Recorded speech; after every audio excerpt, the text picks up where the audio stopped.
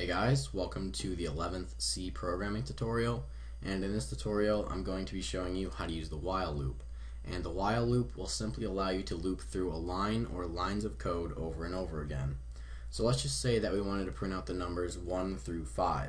Well, the only way that we know how to do that would be to use printf 5 times. So what we'd have to do is we'd have to say printf, and then we'd have to write 1/n. So we're just creating a new line. And then we'd have to go ahead and copy and paste this 5 times.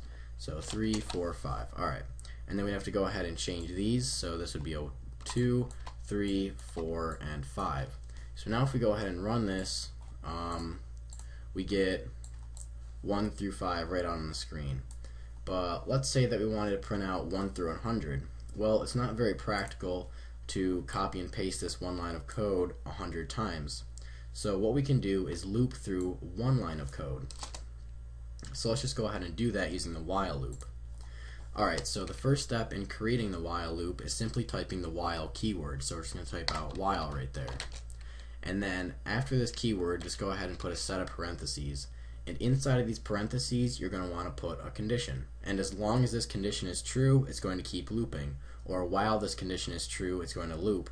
And then as soon as it's set equal to false, or as soon as that condition is false, then it's going to stop looping. So in order to have it loop through this one line of code right here 100 times, we're going to have to do the following.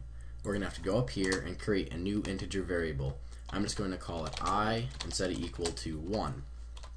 Then what I'm going to do is I'm going to say while I is less than or equal to 100, we want it to execute this one line of code right here. We want it to execute this printf.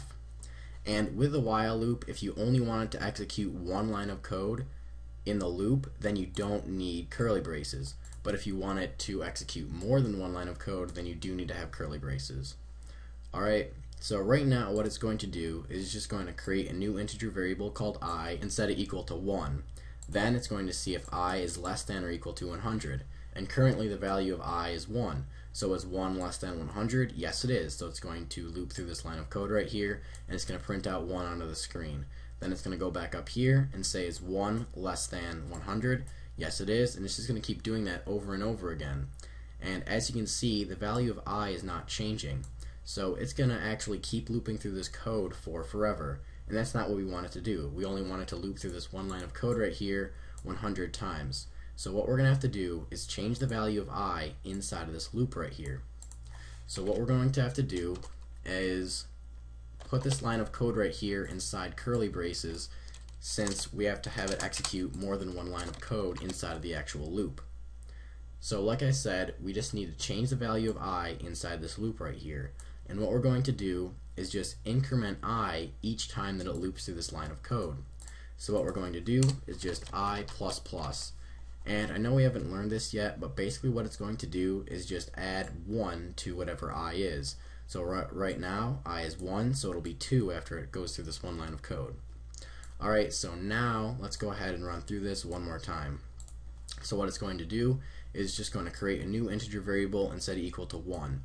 Then it's going to say while I is less than 100. Is 1 less than or equal to 100? Yes, it is. So it's going to loop through this line of code and just print out 1.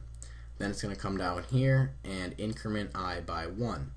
So it's just going to add 1 to I. So now the value of I is 2, and it's going to come back up here and check this condition. Is 2 less than or equal to 100? Yes, it is. So it's going to print out 1 and then increment I. Alright, so it's going to keep doing that over and over again until I is equal to 101. And then once I is equal to 101, it won't execute this code, so it'll just skip down here and exit the program. But right now what we have it do is we just have it print out 1 over and over and over again. So right now it'll just print out 1 onto our screen 100 times. Well, we want it to print out 1 through 100. So what we can actually have it do is print out the value of I. So what we're going to do right here is just do modulus or %sign I, and then we just want it to replace this modulus or %sign I with the value of our integer variable called I. So I'm just going to put I right there.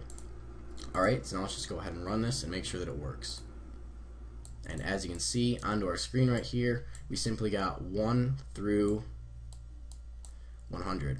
Alright, and let's just say that we wanted it to print out 1 through 5.